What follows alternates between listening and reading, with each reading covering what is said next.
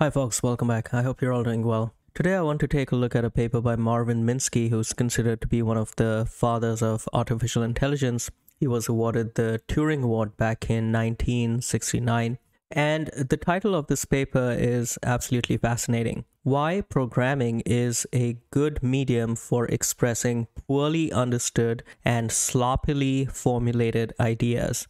On the face of it, it flies against everything that one learns in a typical computer science curriculum, which leaves you with the impression that in order to code something up, you must understand it at a very precise and detailed level. But Minsky in this paper is arguing that that point of view is simply a confusion between form and content. Yes, of course, the grammar of a programming language is really precise and you have to adhere to it in order for your program to compile and run and execute. But what you express within the program itself is completely up to you.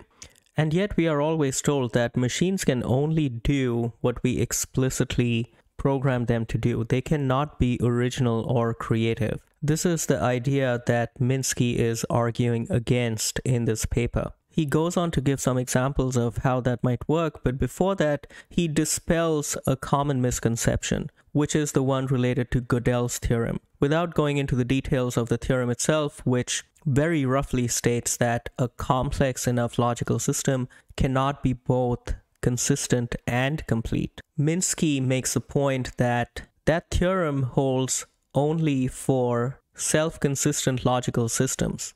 On the other hand, people and the programs that they write are perfectly able to tolerate contradictory facts within their worldview. It is totally possible to write programs which can deal with contradictory facts. A simple way of doing that would be to add some sort of rules for resolving contradictions. He goes through an example over here which tells the computer a series of facts, some of which are ambiguous or contradict other facts that came earlier in the sequence, and then asks the computer to make a deduction. And the way this system works is that it gives higher priority to certain facts when they are conflicting.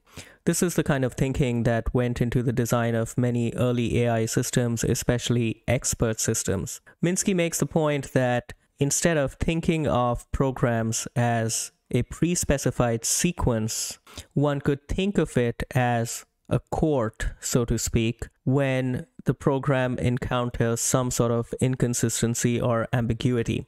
And you could think of a large program as many such courts consulting each other. In the end, the final result of the program is not simply the output of following a sequence of instructions, but the result of a large and complex interaction between many such components.